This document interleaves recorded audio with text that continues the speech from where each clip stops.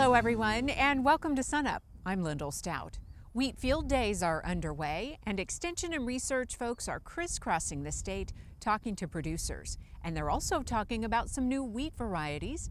We caught up with our extension small grain specialist David Marburger in Canadian County. Well, right now we're progressing through grain fill in a lot of areas with our winter wheat crop here in the state. As you venture out into the panhandle, we may have some of our late varieties that may still be trying to flower, but overall a lot of the wheat going through grain fill. As we go further south in the state, we're a lot further along in that process compared to the northern part of the state. I had seen recently where down in Texas, they're already harvesting their wheat, and they're somewhere between 2, maybe 3 weeks ahead of schedule from what I heard.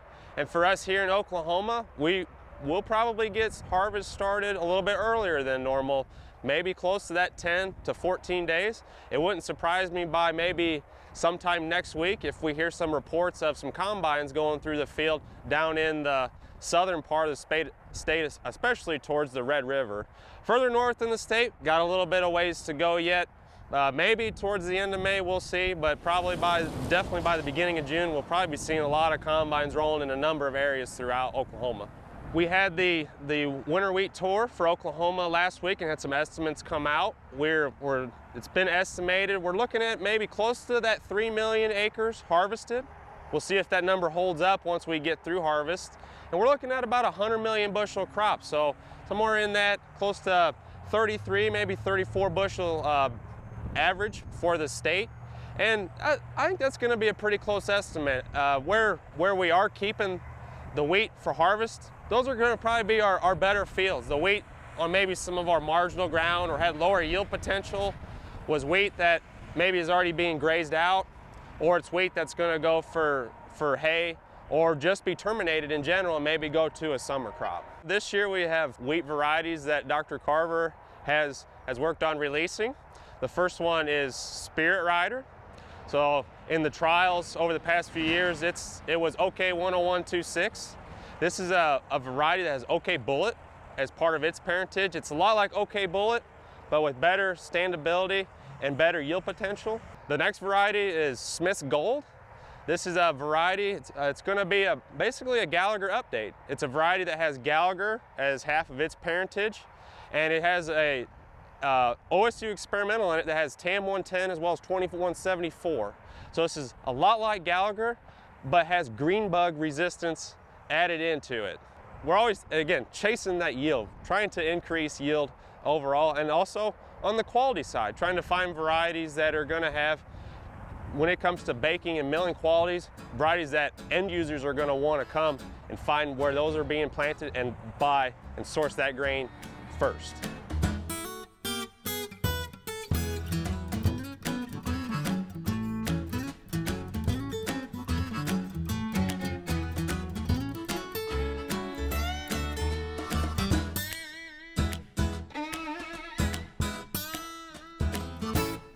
Over the past few weeks, we've had a lot of rain in Oklahoma, and Brian, how has the rain impacted the soil fertility across the state?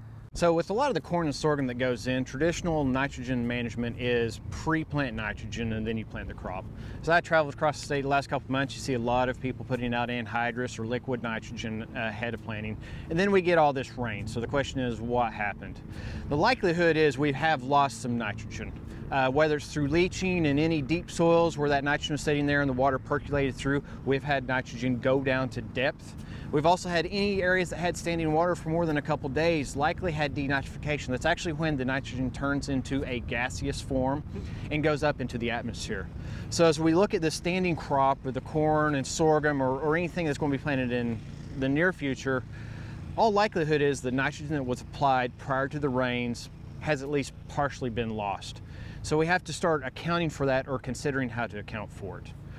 One of the options would be to go ahead and put out an enriched strip in those fields, get some nitrogen down in strips just to see if there's a difference out there. The other, of course, is keeping a good eye on the crop.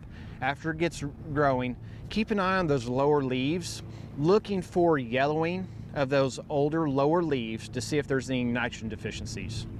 Or if you just want to bank ahead, think about what you think think could have been lost. There's likelihood of 20 to 40% loss, and make a plan for an additional side dress nitrogen application to compensate for what was lost. So within all of that, is it really worth doing a soil sample and sending it off? You know, a soil sampling is a great idea, and there would be a lot of people asking you to think about that. The challenge is if the nitrogen was applied as anhydrous or urea or even UAN, it may not all be in the nitrate form. So a soil test typically tests for nitrate nitrogen and does not look for ammonium form of nitrogen. So just because the nitrate levels are low may not mean you have lost a lot of nitrogen, because it could still be in the ammonium form. So if you were to do a sample to see what is left over, you would need to make sure that you analyze for both ammonium and nitrate. Otherwise, it could be a false negative on how much nitrogen is left over from the season. What about following a wheat crop? Say a situation where they go through and they hay the wheat. Yeah. Is there soil issues there? Yeah. So one thing we have to keep in mind for all the acres out there that have been swathed and baled, where there was wheat and now going into cotton, sorghum, corn, or something else, is that wheat hay takes up a significant amount of nutrients. For every ton, you're probably removing about 60 pounds of nitrogen, 60 pounds of potassium, and quite a bit of phosphorus. So keep that in mind, and make that have it in mind when you're going into your nitrogen recommendation for your falling crop, knowing that that wheat has removed a significant amount of nitrogen. Now, if you just burn down, whether this is a cereal cover crop or a wheat where you terminated it and planted into that residue, you still have the nitrogen that has been taken up into that plant, and you do not know when that's going to come available. So if you've terminated wheat or a cereal cover crop, know that there's nitrogen tied up in that residue that may or may not come available in that summer crop season. And speaking of all this soil nutrition, we're right here next to the Magruder plots, and there's a big event coming up this Friday. Big event. We have to have a reminder for May 19th. We're going to have a field day. It's going to be centered around the celebration of the 125th harvest of the Magruder plots. We're going to have a lot of things going on, though. We're going to start with coffee, donuts, and registration on the Stillwater Agronomy Farm around 8 o'clock. Around 9 o'clock, we're going to kick it off with some speakers, some guest speakers. President Hargis will be on site, and Dean Kuhn will be, and they're going to be discussing what's going on. Then we'll move into the field day activities, where we'll have Dr. Manicherry, Dr. Lofton, and Dr. Long talking about spray drift control, and so they have a lot of demos on that. Then we'll move to Dr. Warren, Dr. Roccatelli, and Dr. Taylor talking about soil conservation, forage systems, and biosystem engineering. We'll finish up with the Magruder plots, and we'll talk about the history of Magruder with Dr. Bowman. We'll talk about the data that's been collected in the future of soil fertility based upon Magruder plots. Then we'll end up with a lunch. Well, and that's pretty remarkable, because 125 years of soil fertility just right over here behind us, and it's open to the public. Open to the public. Come out and see. The plots are in great shape. You'll really be able to see the difference when it comes to the field day. Okay, thank you much, Brian. Right. And we'll put a link to more information on that on our website, sunup.okstate.edu.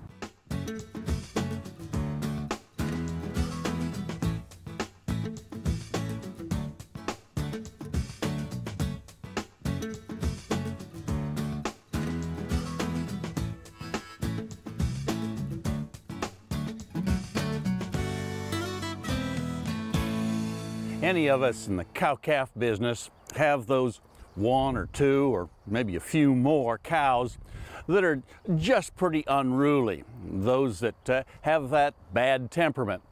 They may be good, big, stout cows that give some milk, but we'd kind of like to have a reason to send them on to town and get them out of our hair.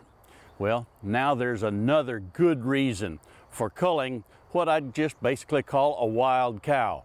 Research done back about 8 years ago at the University of Florida looked at temperament of beef cows and how it related to their reproductive capabilities. And what they did was they had about 400 head of cows over a couple of year period of time, and they scored them for temperament. Each time that they were in a working chute, they gave them a 1 through 5 score 1 being if they just stood still and acted pretty normal, 5 being if they were just chaotic when they were in the working chute. Gave them that score. Then they also would walk among them out in a pen and scored those cows individually again from 1 to 5, depending upon how they acted when a person would walk into the cow pen with those individuals. Finally, each time they worked those cows through a working chute, they gave them what they call an exit velocity score. In other words, how fast they would depart that working chute. And again, 1 being very calm, 5 being those that just jetted out very, very rapidly and very excitedly. While they worked those cows, they also took blood samples and analyzed the blood for the hormone cortisol. Cortisol is the fight or flight hormone that will be raised in any mammal whenever they're stressed or excited. Bottom line to this research was that they found a relationship between high cortisol levels and those temperament scores with lower reproduction in those excitable cows. And I want to point out that in this particular data set, this was a situation where these cows were all naturally bred. In other words, it wasn't an artificial insemination type program where we know that excitable cows are a little harder to get bred, but this was in a natural breeding situation. Therefore, even those of us that are just going to use breeding pastures and turn in bulls have a reason to cull those real excitable cows, because they're a little less likely to get bred this breeding season and a little less likely to bring us home a calf next year. We hope this helps you as you're making your decisions this fall as to which cows you might want to cull out of your herd. And let's see if we can get a little higher percentage of docile cattle and a lower percentage of those wild, crazy ones. Hey, we look forward to visiting with you again next week on SUNUP's Cow-Calf Corner.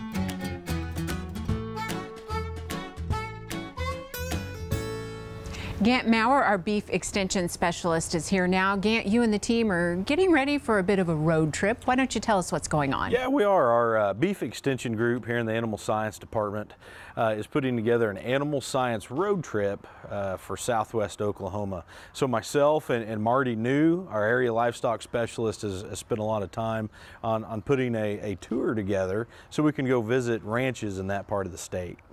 And there's some diversity among the operations that you chose. Tell us what folks will be exposed to. Yep, absolutely. So we're actually going to house, if you will, Lyndall, out of Lawton, and from there we'll move north of Lawton into the Elgin-Fletcher area, and we're going to go see the Blue Cattle Company, MCS Cattle Company, and the Glover Cattle Company on one day. And keep in mind, these are 3 fairly progressive operations, both purebred and commercial operations, and we're going to spend some quality time there. We're not just going to get off the bus and see some animals. We want to be able to visit with those producers, talk about ideas amongst producers, and visit and see what they have going on. And it sounds like the way it's structured, it's an afternoon and then the next morning, a day total with an overnight. What's that day 2 look like? Yep. So on day 2, we're going to start out about 9 a.m. We're going to head south down by Chattanooga and Frederick to the Coyote Hills Ranch. And we're also going to go to the Collins Cattle operation, which is a club calf operation as well. Right. Why is it important to have conversations like this and get together kind of away from a meeting space where that work is actually going on? Yeah, absolutely. I think in extension sometimes we get into those meetings and it's hard to really present ideas to their full scale. And there's some producers that are adopting these progressive ideas and implementing on their ranch and showing how they've been successful over the years. And mind you, some of these ranches have been around for many years and been successful for many years. And we have a lot of new producers in the state, and in economic downtimes, we need to get those ideas and be as productive as possible. And share that information with folks who can use it. Tell us when it is and what the cost is. So we're actually, we're gonna, again, again, we're going to be based out of Lawton in the Apache Casino Hotel. So we're going to leave the hotel at about 12:30 on May 31st, and we'll go tour north of Lawton. We're going to come back to the hotel for a reception and again some more one-on-one time to visit with those producers. And then we'll leave the hotel again on June 1st at about 9 a.m. To wrap up the second day's activities. So there is a minimal cost involved, and that cost is just going to cover the vans to get everybody to the ranches, and then do contact the Apache Casino Hotel to book your own room. We're not going to be responsible for that, so we ask producers to be able to do that. And the registration is online, which I think we'll put on the SUNUP website. Terrific. Gant, thanks a lot. And for more information on the road trip, go to sunup.okstate.edu.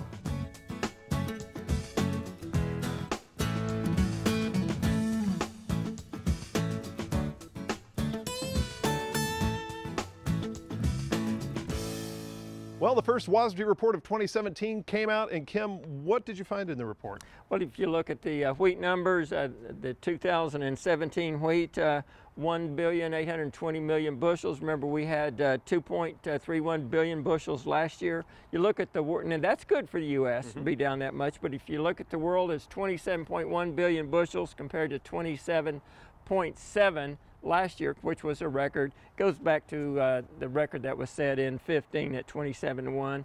I think there is good news that there was lower production in the United States, in Russia, Canada, Australia. Those are all hard red winter wheat and competing countries, and so I think it's looking good there on the production side. Now, as we scale that down to a local level, how do Oklahoma numbers look? Well, if you look at the Oklahoma production numbers, it came in at 89.1 million bushels. The wheat tour had that at 100 million, so we'll see how that holds. It was 136.5 million bushels last year. If you look at hard red winter wheat, I've been talking about 800 or less. It came in at 737 million bushels, 1.1 billion bushels, just less than that last year. All winter wheat, 1.25 billion bushels. Last year was 1.67 billion bushels. So the U.S. numbers and Australia, Russia, and those are moving in the right direction. Let's talk about the ending stocks, because that's what it's really all about. You bet. You look at the ending stocks for the United States, again, good news with the lower production, 914 million bushels, down from 1.16 billion. But the world ending stocks, they're looking at them because of the big increase in beginning stocks, or this year's ending stocks, 9.5 billion bushels, up from 9.4. And world stocks trump U.S. stocks. And so we should have some positive price increase, but it'll be limited by those world stocks. So we're kind of in a big hole when it comes to stocks. How long is it going to take us to get out of this hole? Well, the general consensus, it's going to take about 2 years. Now, I think this is a good start. We had lower planted acres than the United States, Russia, Canada, Australia, and other countries. So we had less planted acres. We've had record production. We're looking at, slightly above average yields this year. So we're moving in the direction, but general consensus is it's going to take 2 years, which we'll have to get into the 18-19 marketing year to get really good prices. Okay, thank you much. Kim Anderson, Grain Marketing Specialist here at Oklahoma State University.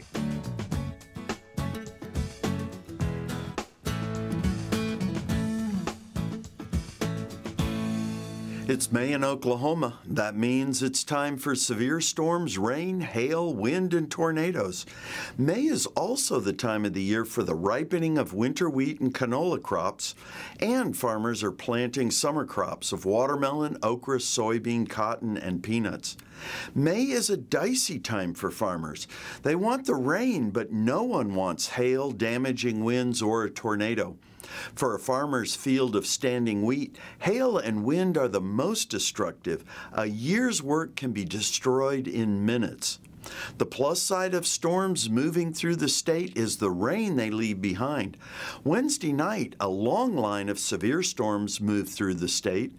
This radar image from 9:42 Wednesday night shows the line from Osage County to Stillwater to Oklahoma City to Duncan. Some quarter-size hail was reported and a short-lived tornado in Tillman County. That was the downside. What farmers really liked was the rain they received while these storms moved through the state. The green bands were areas that received more than an inch of rain by 9:35 Wednesday night. Altus had collected 2 3/100 inches of rain. Fort Cobb topped that with 2 27/100. For farmers planting summer crops, Wednesday's 3-day average of 4-inch bare soil temperatures was encouraging. The majority of Oklahoma's soil temperatures were in the 70s. Southern Mesonet locations at Waurika and Bernieville were the hot spots at 78 degrees. Not far behind, a lot of western and central Oklahoma Mesonet sites had 3-day averages in the mid-70s. Cherokee, Woodward, and Slapout, all close to the Kansas border, were at 74 degrees. Summer crops love mid-70 temperatures. Seeds planted in those temperatures will emerge soon after planting. With Mesonet's continuous data collection and reporting, we can check in on how soil temperatures fluctuate over the past days. This graph of 4-inch soil temperatures under sod at Fort Cobb shows the warming during the day and cooling at night. What a farmer is looking for is the upward climb as the temperature cycles. Under bare soil, the daytime temperatures climb higher, but also cool more at night, so there is more temperature fluctuation. Combining the two graphs, the brown line of bare soil temperature shows the large daily fluctuation compared to the green line of soil temperatures under sod. The sod acts as a mulch layer to insulate the soil beneath it. This is one of the reasons why mulch is a benefit for no-till crops, garden vegetables, and landscape beds. With warmer temperatures and rainy spells, disease infection hours have started climbing. A map of pecan scab infection hours from Wednesday evening shows accumulations in McCurtain County in the far southeast. Sallisaw, Centrahoma, and Tishmingo were not far behind. Even Guthrie and Minco in central Oklahoma had recorded a couple of hours of pecan scab. Thanks for joining us for this edition of the Mesonet Weather Report.